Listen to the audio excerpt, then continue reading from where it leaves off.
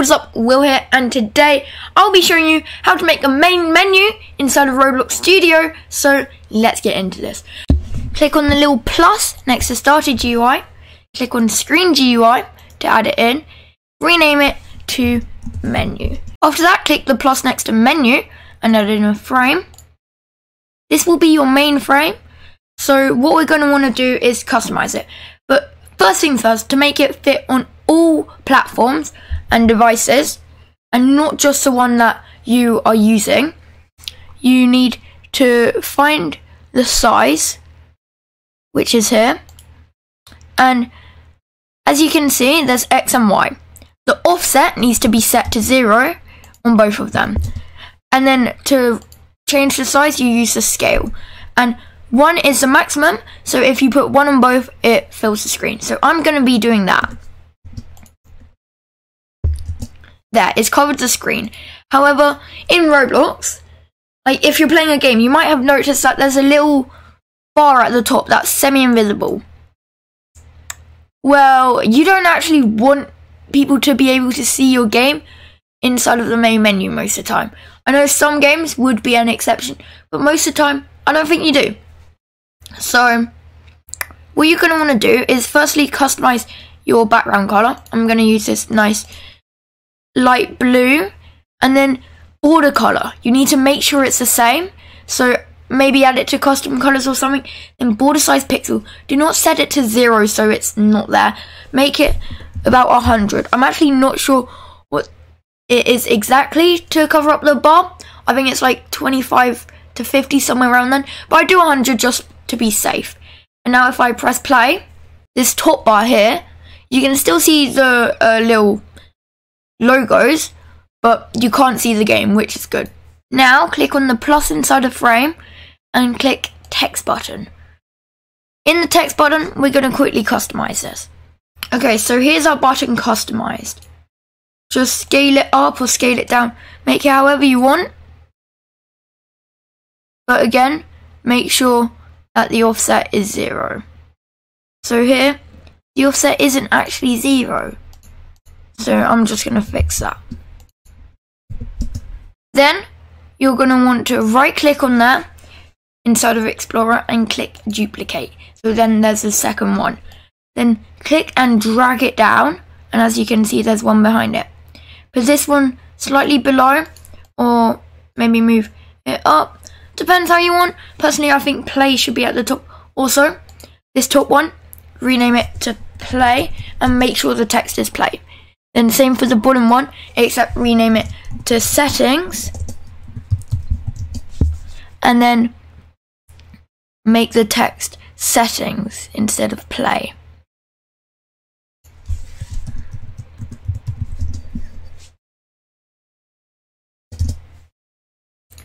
I gave it a little border just so you know where the button is, but you don't have to do that. Then inside the frame again, add a text label, and this is going to be like your game name, so you'll have it at the top of your screen, but first you need to make sure the offset is 0. Also, bear in mind that it doesn't really show the top bar here, so you're going to want to make it at the very top so it doesn't look that odd if you want it near the top. If you kind of just want it lower down, that's fine. Then in the text, make sure to put your game name. What's popular on Roblox right now? And I guess simulators and tycoon haven't been doing that bad. I'll just call it Simulator Tycoon. There.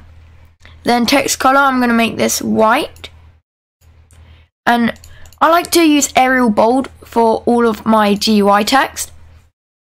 And then if we scroll up here, we need to find background color.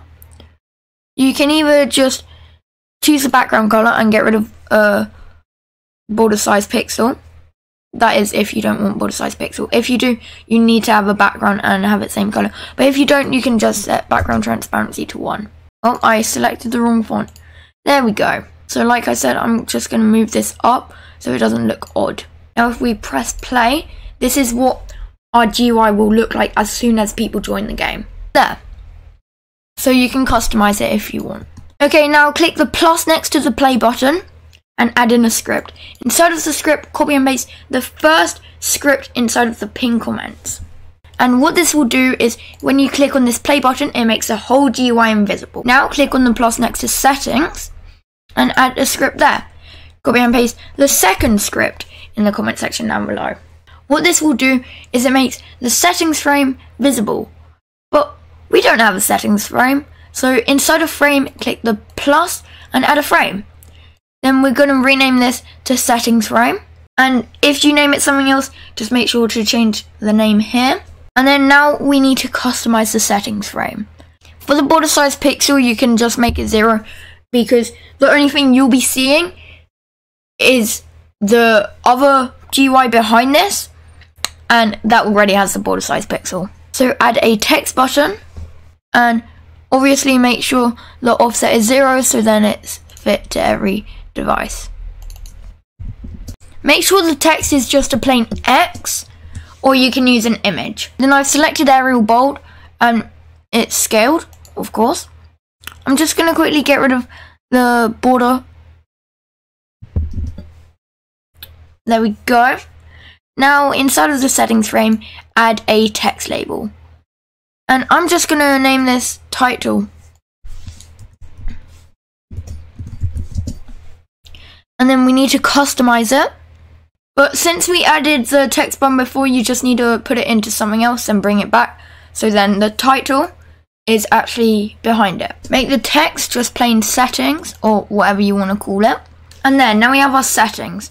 Inside of text button, add a script and copy and paste the final script that will be in the pinned comment section down below. So what this will do is when you click the close button here, it makes that settings go away, but then the main menu is still there, so you still need to press play. So the final thing we're going to do is on the settings frame, you need to scroll and find visible, make sure there is no tick in there. And then when we press play, we're going to do settings first because play will just close it off. This will pop up. Obviously you can actually add settings. I might make another tutorial on settings you can add. So stay tuned and find out for. So keep an eye out for that. We press the cross, does what? Then play. And now we have our place. So yeah guys, if you found this tutorial helpful in any way, then please leave a like, as that means YouTube will recommend it to more people, which that means more people could be getting some use out of this tutorial. And if you're new here, or maybe just haven't already because didn't come to mind, please subscribe, because like 93% of you guys aren't subscribed, so I would appreciate it if you guys did subscribe. But until next time, keep scripting, keep developing. Bye guys!